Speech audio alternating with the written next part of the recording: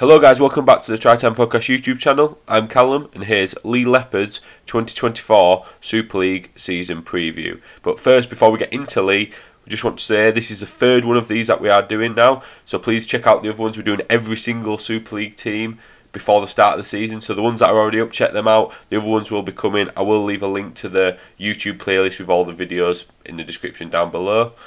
And yeah, I think let's get into who they've lost. So, Leigh have not lost many players, to be fair. So they've lost Ben Reynolds to Fev, Joe Wardle to Oldham, Oliver Gildart to Hull KR, if you class that as a loss, Joe Mellor to Salford.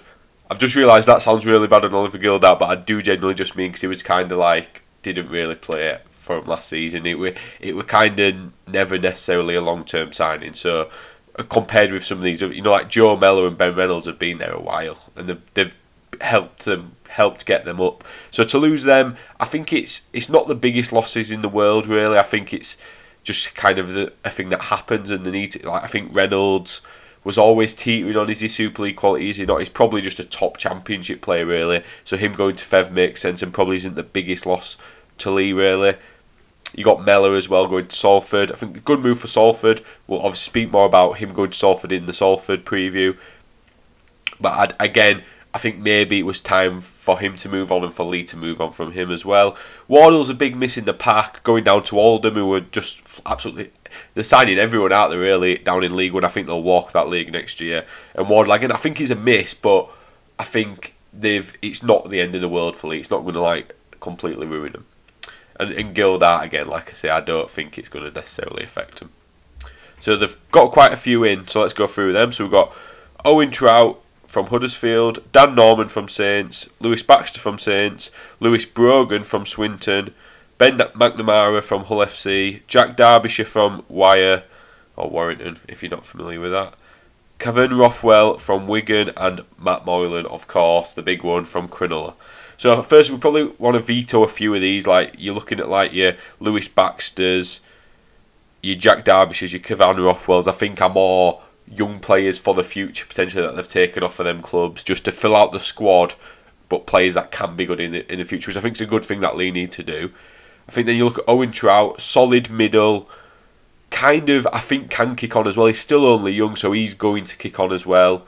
I don't mind that as a signing. Dan Norman as well. I've always liked him at Saints, or when Bradford have come up against him in Championship down on Joe Reg or whatever. He always looks good. I think that's a really good sign if he can get game time. Lewis Brogan at Swinton, a very good Championship prop. I'm glad he's got his opportunity. Don't get me wrong, I don't think he'll play every week, but he will play a lot of rugby. When given the chance as well, I think he will actually take his chance, and then these props can look at. I don't necessarily think he's going to be the next Alex Walmsley, but you never know.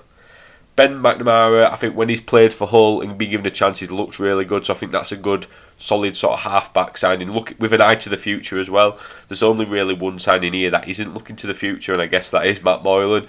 But if Matt Moylan comes and clicks, you're absolutely laughing. And I think if Matt Moylan's can play well. We see all these Australians, they come over, some of them are good, some of them are bad. If he's in that good category, I think Leigh are laughing in terms of getting the playoffs again this season.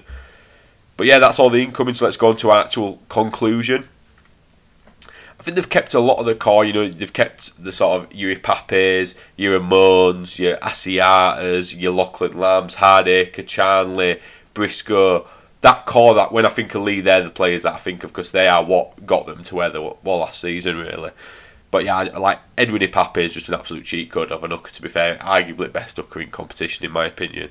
Just what a player. Like they are good players, but some of them players have dragged them through Championship of some of them and got them up and then done what they did last season. So I think if they can keep up with that and don't regress, I think they're absolutely laughing. Again, I've mentioned about if Moylan hits ground running, they're absolutely, again, I think playoffs for him if Moylan can hit form. If not, then you don't know really. Then are they just carrying an extra player in Moylan if he isn't as good as the hope? And they've also built out a good. They've not got an academy league. You've got to remember that. So buying some of these players who have not made it at other clubs is not a bad thing. 'Cause it just fills out that squad. If there's injuries, you've got players there. You're not having to emergency loan players in and stuff like that. You've got a squad there, and I think it's a good culture to build. And when you've got a reserves team being run and stuff like that, you do need them squad players.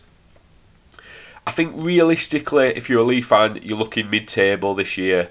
I think you'd be very happy with that. I don't think you'll be anywhere near in trouble down at bottom, but just mid-table, potentially push playoffs depending on how it goes, and obviously you'll hope for a cup run like last year, but I wouldn't necessarily expect that, to be fair, because it was great what happened last year, but it just ain't going to happen every year, is it really? And yeah, I think Leigh, decent little bit of not too exciting, definitely not the best business in the league, but definitely not the worst either. So I think, yeah, good season ahead for Leigh.